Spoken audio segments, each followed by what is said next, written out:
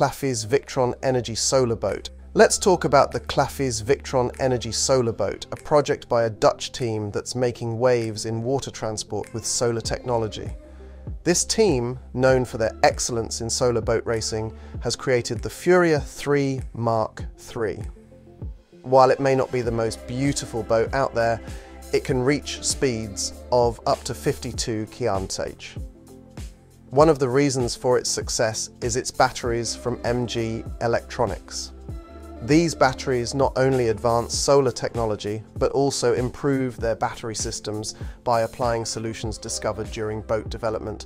So when it comes to water transport, this solar-powered boat is making quite the splash. Caterham 7 170. VT Holdings, the owner of the British company Caterham, has influenced the design of the Caterham 7 170. This roadster resembles the popular Japanese K cars, but Caterham's engineers have taken it a step further. Weighing 440 kg and powered by a turbocharged 84 horsepower engine, this car can accelerate from 0 to 100 km/h in about 7 seconds. The Roadster has received a rating of 8 out of 10 on the Top Gear website and is priced at $37,500. Squad Mobility. In 2022, the Netherlands got 14% of its energy from solar power, and they plan to close all coal-fired power plants by 2030. Local companies are joining the move towards green energy. One company has introduced the Quad Solar City Car, which is a compact solar-powered vehicle for city driving that costs only $6,800.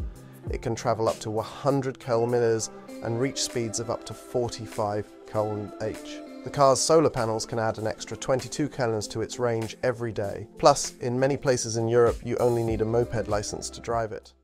Skwheel 1, a new company from Paris, is introducing the world's first electric skis. They're entering the market as a fun alternative to electric unicycles and scooters. With a 600-watt motor in each ski, you can zoom around at speeds up to 80 km/h. Just remember, they only go for 30 km on a single charge, but they're really convenient to carry around because they're lightweight at just 12.5 kilograms, and you can roll them along like wheeled suitcases. If you want to buy a pair, they cost $1,150. Production starts in April, and you can look forward to getting your skis by June this year. Doroni Aerospace, a company in the United States, has shared exciting news about their Doroni H1 flying car.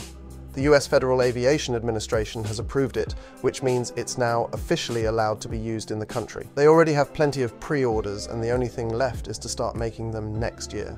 The H1 has some great features. It can go as fast as 225 km/h, it's powered by electricity, and can travel 100 km on a single charge. It can carry up to 227 kilograms and is 4.5 meters wide, so it might fit in a large garage.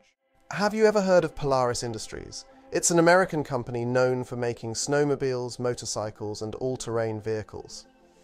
They're so good that even the Pentagon buys from them. But it's not just big organizations, regular people can buy their stuff too. Let's talk about two of their snowmobile models, the Indy VR1 and the Switchback Assault.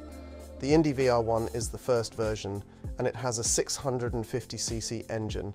What's cool about it is that it's made using something called the Matrix platform, which helps make it strong but lightweight.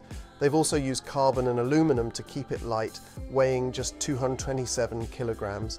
Then there's the Switchback Assault, which is like a crossover model. It also comes with a 650cc engine. In Japan, there's a company called Arma that has made the world's lightest and most compact electric scooter. It's super light, weighing only 4.5 kilograms, and it can easily turn into a suitcase and back in just 30 seconds. Plus, it has a pretty good range of 15 kilometers and can go as fast as 24 km/h, which is quite surprising. Another cool thing is that you can fully charge it using a Type-C cable in just a couple of hours. If you're interested, you can get this cool scooter on Kickstarter for $1,069. But keep in mind, you'll need to be patient because it won't be delivered to your doorstep until at least. The Cyrusher Thunders. Remember the Solar City car that costs $600–800? Well, here's something even more impressive.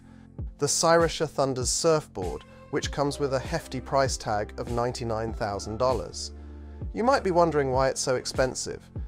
The reason is that this surfboard can ride waves at an incredible speed of 70 kilometers per hour. But wait, there's more.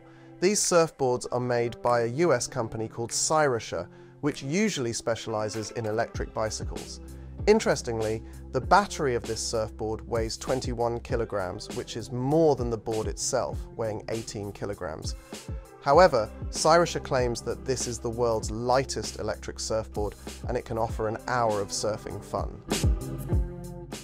The Pumpercara Luxe is a unique American bicycle designed for adults. Unlike traditional bikes that only require leg movements, the Pumpercar requires movement from both your legs and your arms.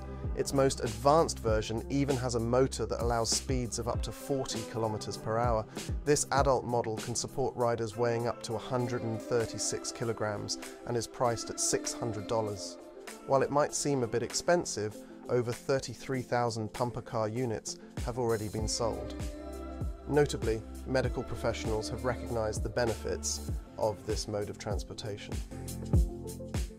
Now, let's take a look at the Chinese team at Naxeon, who are making innovative electric mopeds that bring a new level of excitement to riders.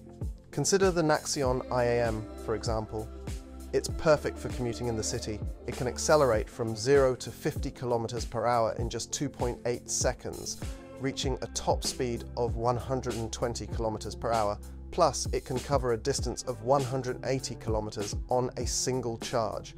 According to news reports, the IAM will be available in markets in France, Belgium and Germany this spring, with an estimated cost of around $88,000. It makes us wonder if... In the iconic Back to the Future movie, Marty McFly zooms into the future, landing in 2015, where he encounters the awesome hoverboards. But in real life, we're still waiting for those to become a reality. There have been glimpses of prototypes in the news, but they're not quite like Marty's. However, in South Korea, engineers at dgist and kaeri are creating their own version. It's more like a small hovercraft, capable of carrying people and cargo. Imagine the possibilities. These hoverboards could revolutionize short-distance deliveries or even warehouse operations. The future looks exciting with these advancements.